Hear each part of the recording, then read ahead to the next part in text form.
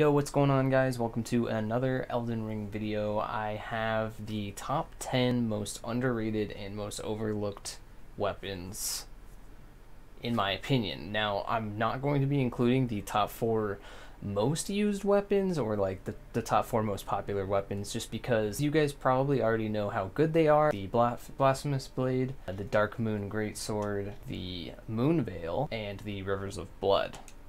Now that those 4 are out of the way, obviously they are very good. I highly suggest that you go and use them, but we're going to get on to the runner-ups and the most underrated weapons here. Starting off from top to bottom, we got our Black Knife Dagger. So this weapon is more geared toward bossing. It's definitely going to be hard to hit a lot of targets very quickly using this. It does hit them with that black flame, which will build up and do quite a lot of damage to like a single target, and it does have a decent amount of range. From there, we're moving on to the Royal Greatsword, and so this weapon actually is extremely fun to use because it gives you a lot of range and mobility for yourself. I would say that the range is not like amazing on it because you do have to be somewhat close, but once you're within jumping range, you can jump on someone and it does a pretty decent AoE, which gives it a high mobbing ability on this. I would say this is geared a little bit more towards mobbing. It has great stagger, it'll knock enemies back, and its speed is decent. Moving on from there, we do have the Ruins Greatsword. Now this one was really interesting because it's a lot like the Blasphemous Blade, because you do shoot out like a beam in front of you, but it does gravity damage, which I'm pretty sure is physical damage, and it can be really useful depending on what enemies you're fighting against. It's great for mobbing. It has good AoE on it, and the stagger was decent. The speed maybe not quite as fast as you might think it would be, but the range, obviously the range is decent. So all around, it's just a generally good weapon. The next weapon in the top 10 here is the Dragon King's Cragblade. Now this weapon's actually really cool because it turns you into a cloud, an electric cloud, and you can move around with the cloud, and I think you do damage while you're moving, but you also do damage when you end. So wherever you end up, you're going to be doing electric damage.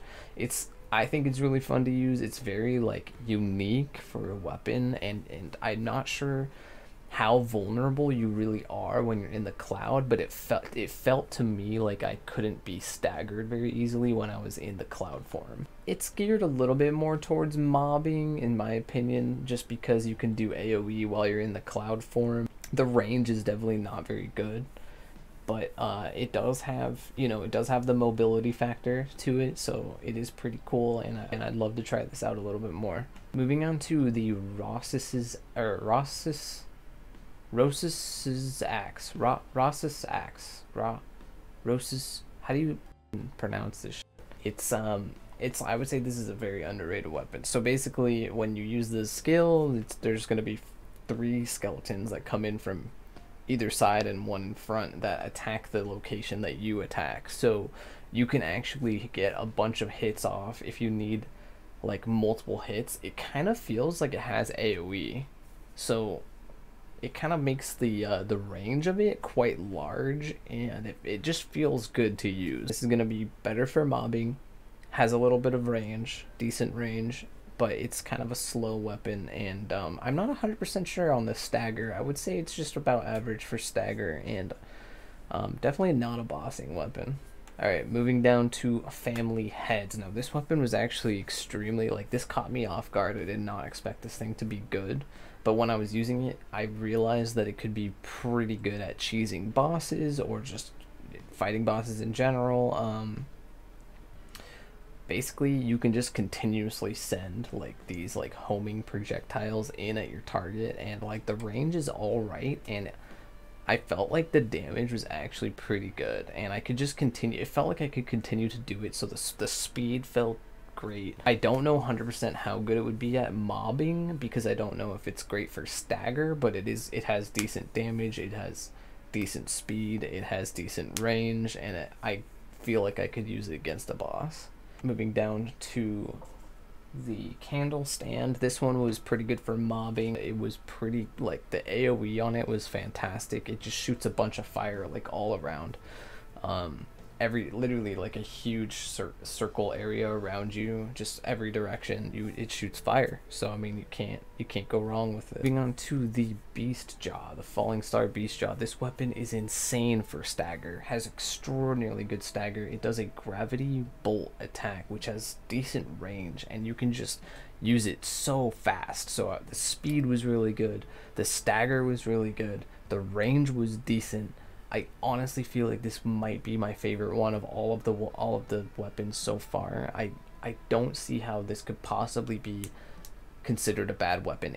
I wouldn't say that it's amazing for mobbing, but it would probably be more geared toward bossing, because you're looking for that stagger damage, trying to get the boss to fall over or whatever it might be. Moving down to our last couple weapons here, both of them being spears. We have the Vyke's War Spear up first. This is like a very popular weapon right now, I think, for PvP. You kind of launch forward and then you stab and like explode. It affects you with madness as well, so you have to be careful when you're using it. I would definitely say it's like kind of like I would say this is like just a even across the board, like not bad, not good for like all categories. I don't think that it has a ton of range, so maybe it would be a little lower on the range side of things. Moving on to the last weapon, this weapon was the best one, obviously, because not only are trolls susceptible to blood loss, but I don't think I've ever seen a weapon that is not upgraded provide a blood loss buildup as quick as this spear did. So I almost killed the troll, and that was without even really trying to do so. So I'm actually very impressed with how much damage you can get out of this weapon, and that's without upgrades. That's just with the blood loss itself. Between this weapon and the Fallingstar Beast Jaw, these are definitely the top two like strongest ones on the list. From here, we're going to be moving on to our honorable mentions. So the first honorable mention we have is the Hand of Millennia. Now obviously this is like a super good weapon. You can be used for a lot of different things. You can literally jump across gaps using its ability. It's a very popular weapon for PvP. It's pretty good for mobbing. Definitely good for mobbing. I don't know 100% for bossing, but I would say it's got decent speed, decent range, and decent mobbing capabilities. The next honorable mention we have is the Beast Claw hammer, or I guess it's a great hammer. So I would say that this is a good honorable mention because it has good AoE and the damage was decent. I don't think it had too much stagger. I think that for mobbing this could be really good. The speed felt decent and the range was pretty good, so I do want to have to mention this one. This was very close to being replaced.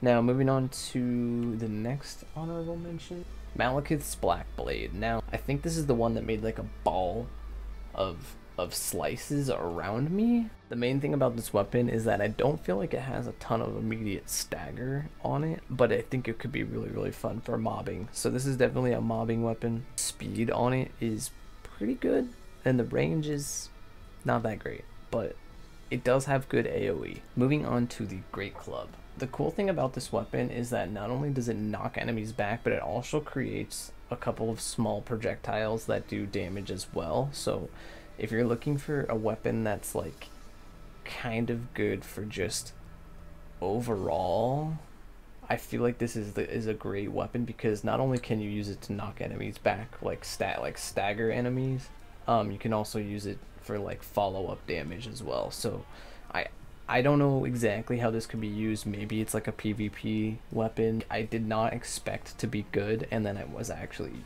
kind of good. So Death Ritual Spear. Now this weapon doesn't have any stagger, but it does have range and it does have a lot of projectiles, and it does shoot them down from above, which means if you're hiding behind cover, you can definitely use this to literally fight enemies that are like decently far away. And I would say that the damage was actually pretty good on this thing. So mobbing, fantastic. Stagger, not very good. Bossing, actually pretty good on this as well. You could use this to do bossing and mobbing, but you're just, all you're missing is that stagger, and you are pretty vulnerable when you're casting it. So as long as you have cover, I would say that this weapon is extraordinarily good. If this video helped you guys out in any way, please hit me with a like. It could help me so much with the YouTube algorithm, and please stay subscribed for more content like this. Hope you guys enjoyed, and yeah.